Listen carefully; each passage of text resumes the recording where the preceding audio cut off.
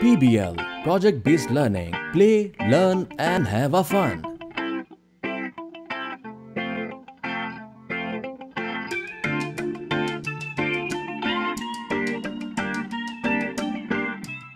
Sort the kit items into different groups.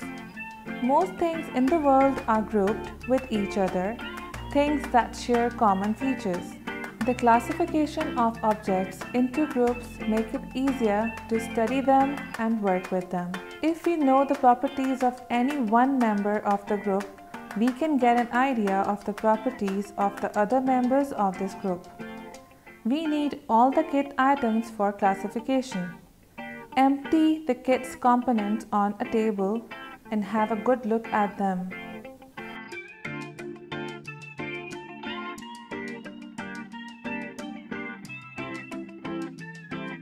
Put the kit components into groups. What features did you use to sort the components? Do you think everyone in the class sorted the components in the same way?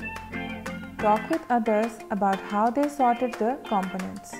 PBL Project Based Learning. Play, learn and have a fun.